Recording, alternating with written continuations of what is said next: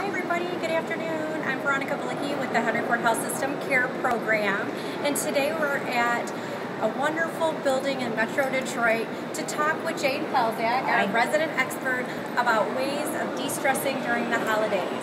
As we all know, this time of year is busy for everybody and everybody gets a little bit stressed out. She's going to talk with us just kind of little things we can do over the next few weeks to just everybody keep their anxiety down and work together to have happy holidays. So Jane, what can you tell me is your biggest tip to help a caregiver or any person de-stress during the holidays? The tips are really for anyone, and it mainly lies in streamlining. What can you streamline? What can you get rid of? What can you not do?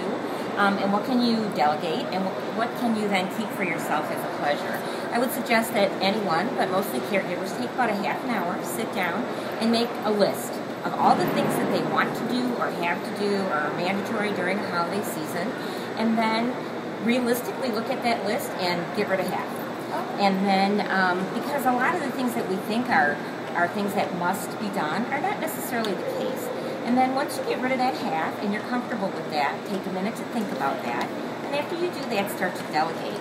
If you have been, especially as a caregiver, if you have been the person who has always created this magnificent Christmas Day or holiday meal, can you make it a potluck this year?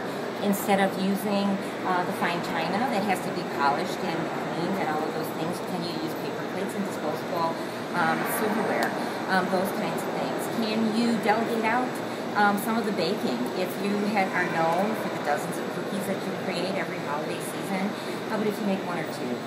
Or create a cookie exchange where maybe everyone gets a lot of cookies, but you don't necessarily have to make more than 2 or 3. Allow things to other folks to assist you, to pitch in, and then let them lead. If the 3 of the things on your list are potentially peanut nutcrackers and then decorating the tree and writing Christmas cards, what is one of the 3 of those things that you can get rid of? And then can you delegate one? So that it's okay if the children decorate the tree and all the ornaments are on the bottom. It's something to talk about. It'll give you a good laugh. Try to be lighthearted about it. You can see us. We're with Santa hats and headbands. Have some fun. And just try to take care of yourself. And remember some of the things we talked about previously. Taking about 10 minutes for yourself every day to catch your breath.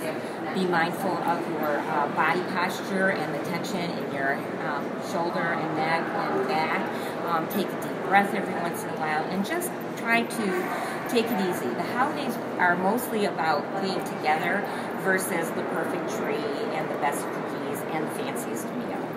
So what I'm hearing you say is that one thing you can do is separate out the must-dos from the nice-to-dos. Absolutely. So what do I really have to do? And then of the things that I really have to do, or really in my heart want to do the most, like prioritize it and ask for some assistance to help doing that. And then just remember to take a few minutes every day for myself, as a caregiver, as a person who's working, as a mom, as a sister, as a daughter, all of that, whatever your role is as a caregiver or a family member or a friend or a coworker. And just remember what the important thing is, which is celebrating with all of those people you care about, and taking a minute for myself just to kind of breathe. Even if it's for me in the car on the way home, I just use that time to decompress. Certainly the case. That's the best thing. Is there anything else that comes to mind for you? Well, the holidays can be very stressful for folks who are caretaking for or have in their family members that are potentially dealing with Alzheimer's or dementia or some of those kinds of things. And those folks have a lot of stress during the holiday. Their routines are disrupted. They have a lot of differences in their foods or in their meal times or any of those kinds of things. So I think it's important for all the family, and maybe having a conversation ahead of the time before you have that person come to join your celebration, to recognize that these people probably need in 15 and 20-minute increments, that it's okay for them to be sitting quietly somewhere so that they don't get overstressed, to try to maintain as much of their routine as possible. And if it means that someone needs to leave, to be able to take that person to a quiet area or back to wherever they reside, or to just get them settled in a different part of the house or the area that you're in, then that's okay. And then I think people, especially folks who are caring for Alzheimer's or dementia family members, to remember that try to include them in the celebration as much as possible, but potentially playing some of the music that they enjoy, pulling out some Christmas pictures, photos, Christmas past. And then recognize that you may have a disruption, you may have a meltdown, you may have some of those things happen, and that's okay. You don't have to make it perfect, you just have to be together and be able to enjoy each other. And you could apply a lot of that to parents and grandparents of children too, because they get so excited about the holidays, regardless of what holiday it is, that all that energy is keyed up that they may need to just either arrive late at an event or leave early or plan on just staying for part of it. Absolutely. So that the routine isn't totally disrupted. Absolutely. And I think caregivers and everyone in general needs to remember to hydrate during the holidays. Don't forget about that. To try to eat as best as possible, and to just take a moment for themselves sometimes. Sometimes at the end of the day or maybe in the middle of the day, you just need to remove yourself, take a few deep breaths, take a few minutes, and then join the celebration. Those are all great tips. Thank you. I'm hoping that folks find something that they can use for the holidays to distress and enjoy themselves. Thank you so much, Jane, again. I know you did this last year, and we appreciate it. And if you have any comments or questions, you can post that after we're offline, and we will be happy to answer those.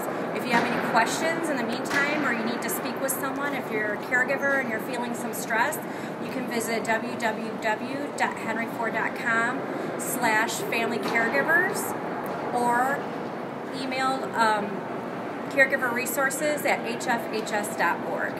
Thanks, and I hope everyone has a wonderful December and a very happy New Year. Happy holidays, everyone.